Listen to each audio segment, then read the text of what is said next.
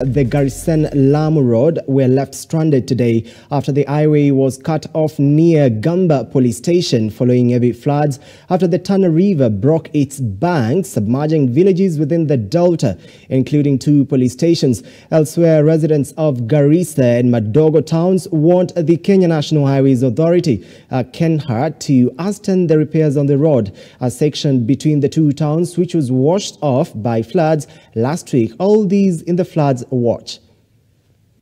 As raging floods that have so far killed 142 people continue to ravage the country, motorists and security officers manning Lamu Garsen Road were today stranded after the highway was cut off at Gamba police station following heavy floods that submerged villages within the delta, including 2 police stations. Upande wa Garseni na Tana mpaka Lamu.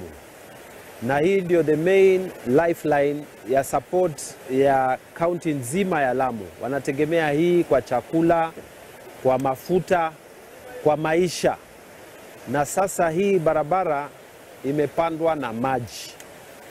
Na tuko na wasiwasi kwamba hii barabara inaweza kuharibika.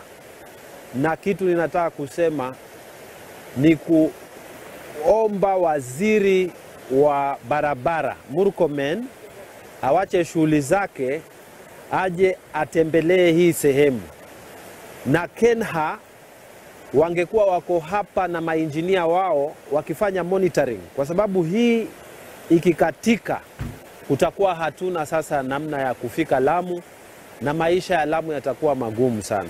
According to Hasten Musa, Kenya Red Cross Coast Regional Coordinator, they will try use boats to rescue the sick, women and children, adding that the road is currently impassable. Na wale ambao wanatoka Garsen kwenda upande wa Lamu pia hawawezi kwenda. Kama mheshimiwa alivyosema, hii ni sehemu muhimu sana katika hizi kaunti mbili ambazo zinaunganisha. Na jambo la kusikitisha ni kwamba hii tatizo halitakuwa hapa kwa siku moja. Uwezekano kukaa hivi unaweza kuwa hata pengine wiki. Kwa hiyo chakula cha kwenda Lamu sasa hivi itakuwa nightmare. Kwa hiyo sisi kama shirika la Msalaba Mwekundu tutajaribu kadri ya uwezo wetu kuvukisha na hii boti yetu moja wale ambao wako katika hali ngumu. Pengine mama ni mjamzito anahitaji huduma, pengine kuna mgonjwa anahitaji huduma, hilo tunaweza tukufanya. Lakini wale watu ambao sasa pengine wako katika biashara hapa wataathirika kwa kiwango kikubwa. Na ukiangalia barabara hata ni hatari sana mtu kutembea katika barabara, kwa sababu tumetembea hapa na boti, tumeona kuna sehemu kama inaanza kukatika. Hatuna hakika kwa sababu haya ni maji.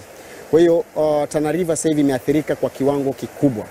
Kuna watu katika sehemu hii ya Tana Delta ambao kufikia jana walikuwa hawajatoka vijijini na maji yameongezeka.